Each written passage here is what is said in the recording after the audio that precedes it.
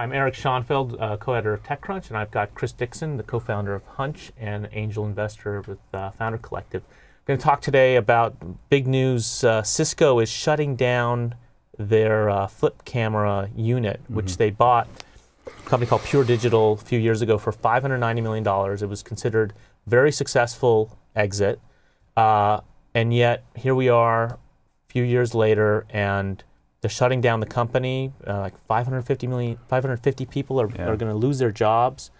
You know, so what happened here? How did something like this, that was sort of seen as a great success story in startup world, all of a sudden just kind of evaporated? Yeah, I mean, first I think it's sad that they laid everyone off and didn't sell it off the company, or maybe keep the best people. Maybe that's some kind of tax optimization. I don't know, like, so they could write it off. But that just seems to be a shame. And right, maybe they got a bigger tax benefit than they would have. It's possible. You know, you got to think that they shopped it around, and they. Yeah, it's a shame that it sounds like a lot of great people lost their jobs. You know, I think the second issue, I mean, I think a lot of people I saw tweeting today were talking about how, you know, like the Jason Kotke had a post a while ago that was sort of all the companies that are going to get killed by the iPhone and these new multi-purpose devices.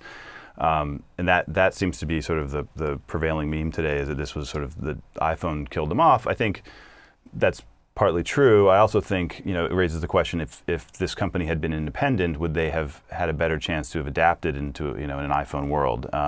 So I always think of, like, for example, Netflix. Everyone was saying they're going to get killed by the internet. They were sending stuff through the mail.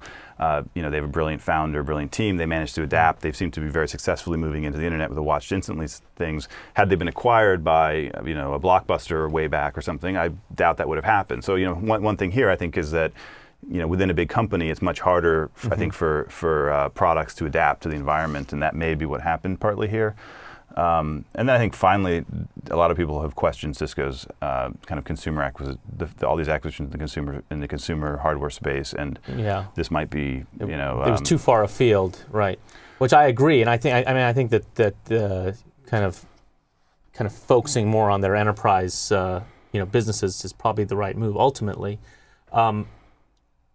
I do wonder if Flip could have survived on its own. I mean, I know that I have two Flip cameras. I was an early adopter, loved the Flip camera, but then as soon as I could start taking videos on my iPhone, I was already carrying my phone with me everywhere. And even though the videos weren't as good, the quality wasn't as good, it was just so easy. They were good enough, and then I could also just kind of upload them. It's so easy to draw a line through what was happening and then forget that, like, that great founders don't move linearly. So I'll just, like, a counterexample might be sort of Android. You take, you know, what they were building, which is sort of, I guess, think it was sort of Sidekick-like at the time, and Google acquired them. And, you know, you could have said, oh, the Sidekick would have been killed. What Google did was they kept it. They took this really talented team, kept them independent, gave them resources and flexibility, and they've created an incredibly successful product that's competed directly against the iPhone, or iOS rather, right? You know, so there's also, like, maybe could they taken this team and given them the right resources in the right direction, they could have done a lot of interesting things. You know, right? If you had a Wi-Fi enabled Flip camera that was even easier to get the video off the camera, either onto your computer or up onto the internet, you know, who knows what they would have. I mean, just think of how much Android has evolved over the last 5 years. I mean, it's dramatic, right? This is what a great team can do.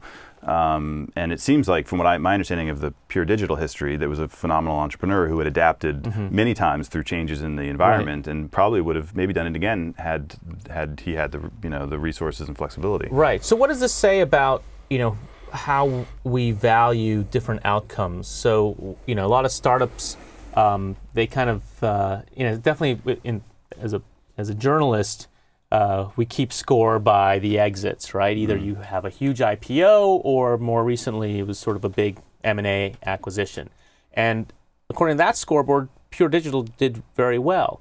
But for founders, right, they want their products to live on and to reach more and more people. So by that measure, it, you know, definitely didn't reach that. I mean, I think a lot of founders, I mean, it just obviously varies by person, but if you just look at it, a lot of, for example, second-time entrepreneurs, a lot of them are personally wealthy. It's hard to imagine that financial goals are their sole goals, right? I mean, I think a lot of people in the technology world really want to build a product that changes the world and is used by millions of people. And I think one of the interesting things with acquisitions is so much of that is really out of the founder's hands at that point. You know, if you think if if Yahoo had merged Flickr into Yahoo Photos, would it still be such a such a great website, and and had kept growing and all those other things. And with my own company, we sold to McAfee. Like the first thing they wanted to do was change everything, change the name, and they did, and they left it fairly independent. And I think that was good, made us happy that we got to see our product kind of live on in right. mostly its original form. So yeah, it seems that the most successful acquisitions are the ones where the teams are left alone. And they're left alone, but also given kind of the resources right. and advantages of the bigger company. So right. like Android was left alone, but they were also given Google's distribution, and they're subsidized by their search engine, and all sorts of advantages they couldn't have had as an independent company. So it's sort of finding the right balance. I mean, YouTube's been left alone, but they also benefit from Google's incredible advantage in the advertising market, right? So they were left alone for a while. Now they're much more. Yeah. Okay, well, thanks a lot for your thoughts, sure. and sad day for everyone who loved the Flip.